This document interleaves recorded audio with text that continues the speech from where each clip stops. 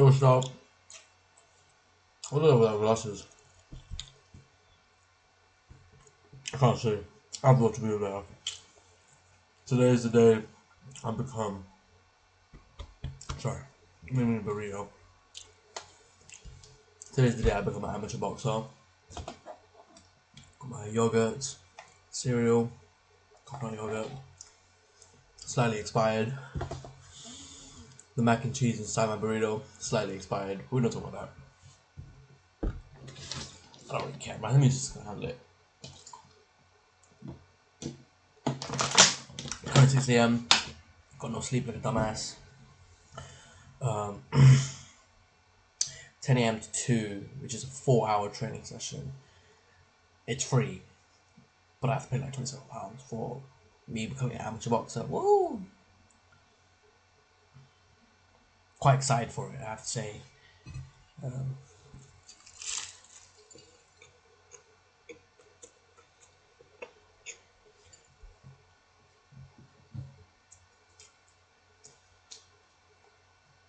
Amazing, bro. Bro, red meat actually hits different. I slept and I woke up like 2 PM yesterday. I've been awake for totally 16 hours. By the time I'm done with the training session, I'll be awake for 24 hours. No. Yes. That's 8 hours. 6 to 10, 4. 10 AM I start training. 10 to 2, 4. 16 plus 4 plus 4. 24 hours. Over 24 hours. Probably extremely tired by then. I'm not thinking that.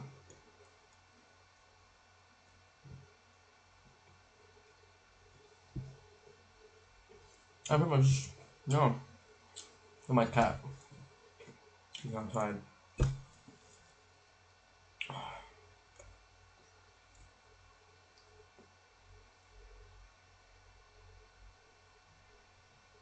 It's kind of annoying that the thought still beckons to me, like, yo, what am I doing in my life?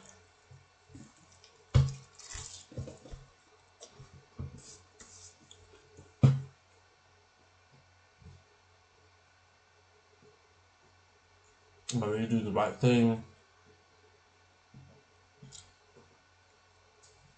Am I wasting my life? If I get permanent damage from this, will I even be great?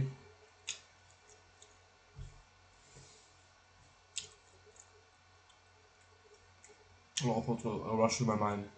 I have to admit.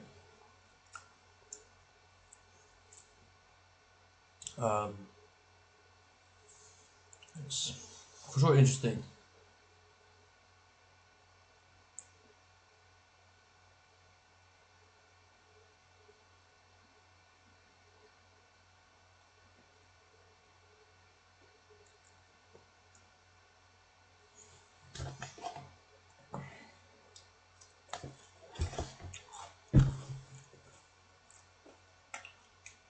I don't really use yogurt, bro. Not that because it's expired. Or slightly expired. No. It's not suiting my palate at the moment. I want meat. Pause. That beef hit different, man. That beef hit so different. I know, I have to admit, like, the truth, like, because of boxing, I've become a lot more simple-minded, and although goal-orientated, which I'm very, very happy to be, I feel like my thoughts just rush through my brain slower. There's a chance that's because I've been punched in the head a few times, but also because I've overcome adversity many times as well, in the sense that I feel very, very, very scared and fearful just before sparring. I feel very, very, how do I say this? Anxious. As if it's like I'm walking on like thin ice type shit before sparring. And this really puts me in a bad spot because, you know, if you think about it, it's sparring, right? It's not a fight. You shouldn't think that way. But boxing sparring can often be a fight. often turn into a fight. And the more you spar within a week, the more damage you can accumulate. A lot of the damage you can get comes from sparring in boxing at least, comes from sparring. A lot of guys just don't know how to pull their punches properly, which leads to damage on both parties involved. MMA guys actually go in comparison really, really light. MMA guys weirdly they have less deaths but more injuries. Boxing less injuries, still injuries but less injuries, more deaths. And like as an amateur boxer, like you can't help but think about you can't help but like think about the repercussions. Even though this is the path that you chose, it'll go through my mind in a moment. Oh, I'll go through my mind in a moment.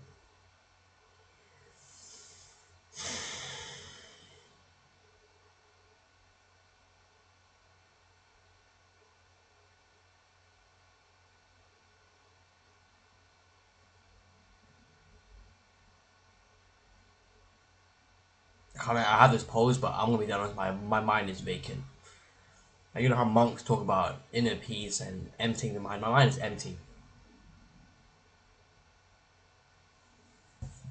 I am worryingly completely present in the moment. This is where I should be thinking, overthinking, and my previous self would overthink and think. But maybe because of meditation and fighting, right? And in a sense, fighting is meditation because you're completely zoned in the moment. Like during sparring, I had like a thought brushed through my brain, but as soon as the thought came, it went. To say the least, like I literally had a thought. I was like, do I have enough food to come home to and eat? And then like as soon as the thought came, it snapped and it went, and the thought never really went through my mind again. And I thought about it after the spar, because fighting is meditation. Because fighting really puts you in the zone, like it really puts you in the moment. Similar to meditation. Quite interesting.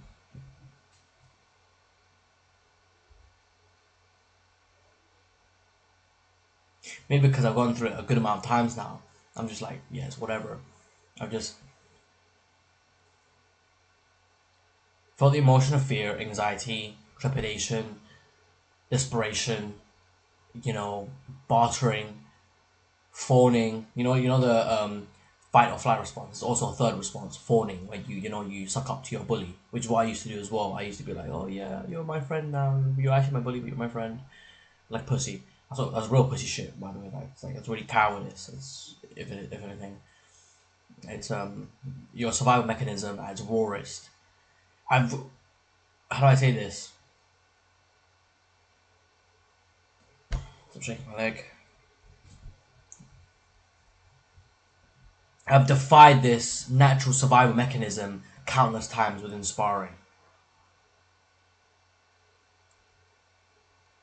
So my ability to overthink, my ability to really like flow with ideas per se, kind of just like deteriorated a bit. But fuck it. Comes with the sport. It's a big worry of mine for sure. Yeah. Comes with the territory. That was. Damn, this spot's pretty visible. Need to get a good haircut. I've got a bowl cut at the moment, the natural bowl cut. Yeah.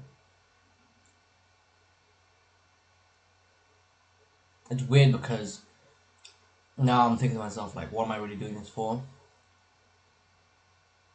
Amateur, international champion, world champion, fight money, fighting, glory, status. What am I doing this for? Come on, Jimmy, think. What are you doing this for?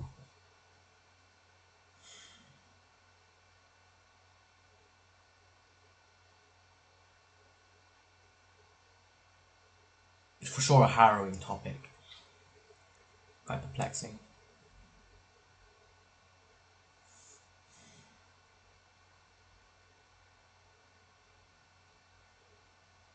I ask the majority of the guys that box, very good boxers by the way, within my gym, elite level amateurs, I ask them, so what's your reason for going into boxing?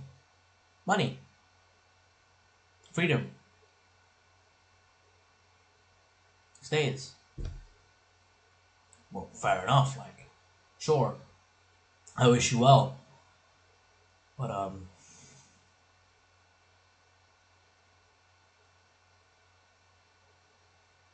crazy to think about. For sure, it's crazy to think about. I've already proved to myself that I'm not the same individual as I was before. I'm not the same pussy that I was before. I'm not the same cow that I was before. The same nerd. You know?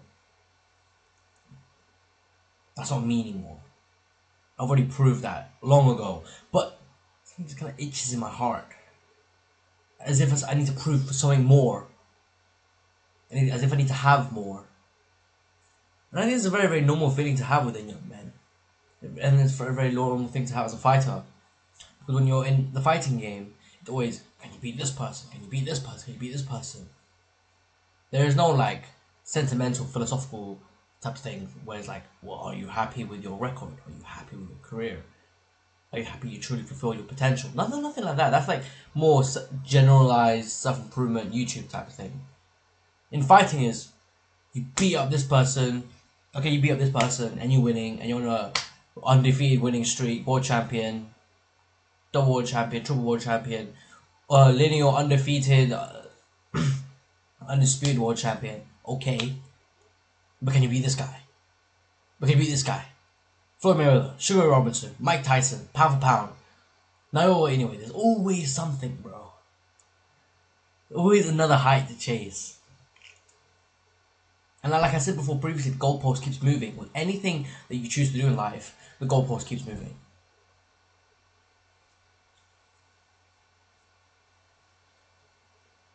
The target keeps moving. Your goals change.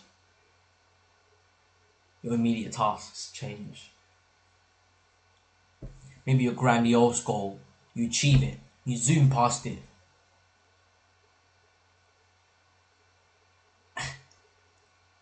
And it changes. Then it's more. Then it's records. Then it's legacy. Then it's keep it thing. The undefeated record. Then it's this, then it's that, then it's this. Like, come on, man.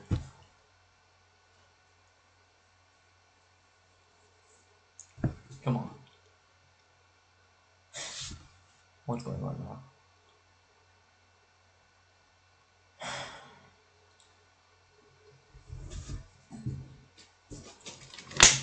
I have boxing in 3 hours. Then I'll meditate try for an hour. I want to nap, but I'm gonna miss training if I do. Like a dumbass. So it's just bad for me to just not miss training, just not nap in general. It's a lot to take in.